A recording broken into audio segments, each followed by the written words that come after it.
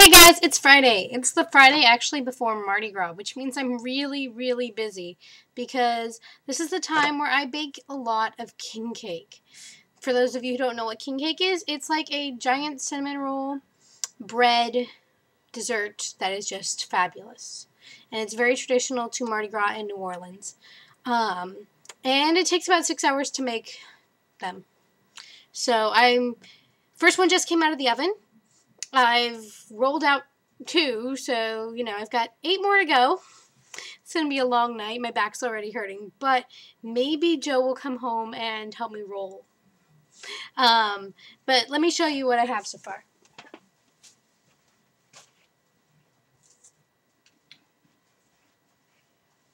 Will you guys just look at how yummy that looks? It's taking everything I have not to eat this right now. Only the thought that there are 9 more coming out of the oven very shortly is keeping me sane. In the background, you'll notice the TV's on. That's because I have been watching the extended version of The Lord of the Rings. So right now we're about to go into the Battle of Helm's Deep on the 2 towers. So, yeah. So I'm on the 4th disc of movies that I've been watching today. Really early on this morning, you can't really see it because it's on my thumb. On the knuckle of my thumb. I was zesting the lemons. Very first thing I did this morning after I made sure everything was ready to start working is I was zesting the lemons, and of course I decided to zest my knuckle at the same time. So while zesting lemons, I got lemon juice and various other things, and also I've been working with salt. So I've been through about 7 or 8 bandages today. And I think the sound syncing might be off a little, but we'll see how that goes.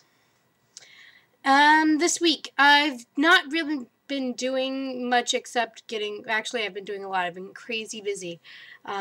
Shopping and getting ready for the party tomorrow, and yeah, getting ready for Mallory's party, and just seems like it's been a lot. And also talking with Harrison about stuff for the Quidditch tournament, and all sorts of craziness. I'm going to go see the Hoover High School production of Into the Woods on Monday, so that'll be cool. And I think that's all I've been doing this week. If I forgot something, oh well.